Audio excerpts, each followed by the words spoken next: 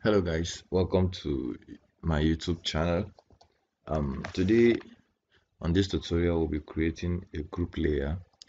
Um, a group layer stores reference to multiple future classes and allow them to be displayed and changed together. Okay, so I'll create it. While creating, I'll be explaining some basic things. Alright, so I want to create a group layer involving a future class like um line, point, and polygon. Okay, I'll be using an example data of a US data. Okay, so on this one, I'll be going to this US data. Okay, all I need to do is to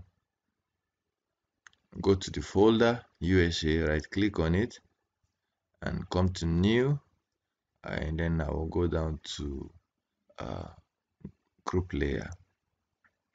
Now let me name it, just give it any name I feel like. Nigeria group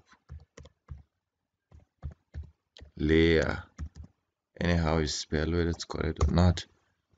Alright, now the next thing that will happen is for me to open the I'll open the US folder, and then on, sorry, this is happening on arc catalog.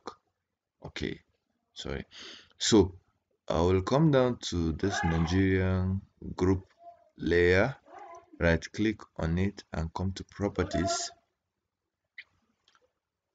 Okay, it will open this.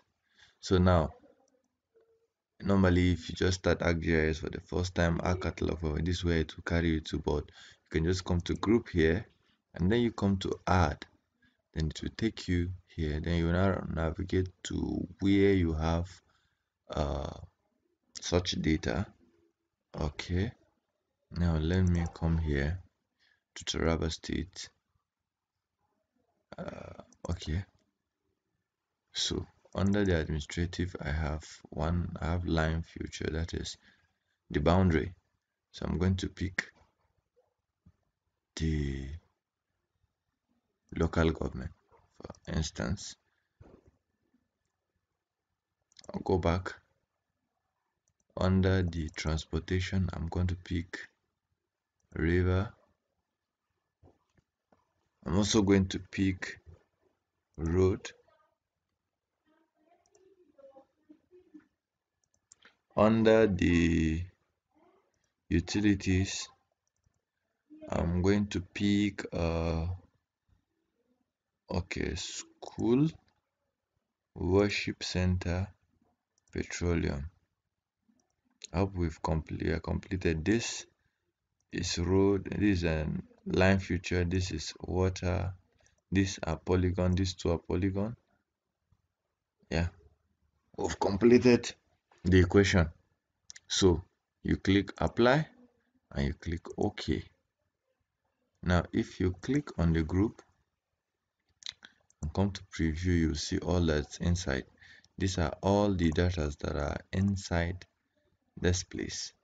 Alright, now let's go to arc map so that we could finalize this. We'll be editing them. So I will come to arc catalog by the side here, go to data where it is saved, and then I'll go to US folder and drag out my Nigeria group layer. Alright, now it's out. I'll right click and go to the properties of the group layer property, then I'll go to group. Now I want to make changes to them one by one. I'm setting properties for layer files of future class. Okay, so while I'm here, let's start with the water body, which is a polygon. Both of these two are polygon. On this local government, I'll go to properties,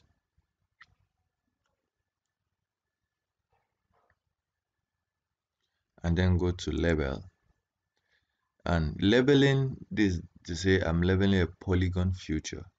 Now to label a polygon future, you right click on the properties of that layer, then you come to label feature. You check on this label feature in this layer. Now there are two options here: label all the feature in the same way, define classes of features, and label each class differently. Go with the first option. Now the field name, you definitely need to know what the field name is. So you see now these are all the names. So but name is actually the right field name for this, as for your labeling to label like all the local government's name on it. Then you check your fonts, which one will be better for you. uh, I like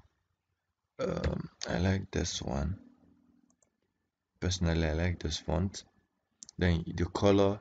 Then you come to placement settings. Now on the polygon, this is what you're going to see. You will see something like it, but this is what you're going to check. Only place label inside polygon. Then you remove duplicate. Now you apply. Okay. All right. Then that's for polygon. Now let's go for um, line feature. You go to properties of this road.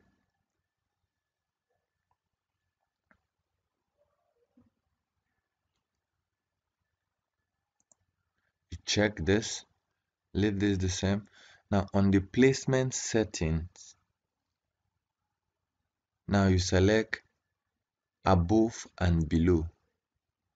Curve, above and below. Then you remove duplicate.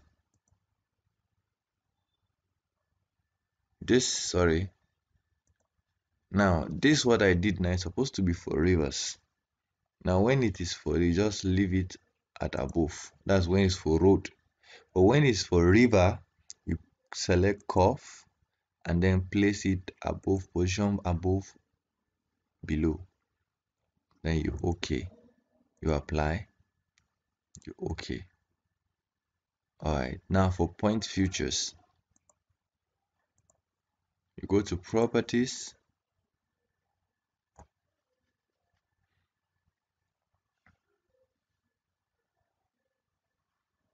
You check and you go to placement settings.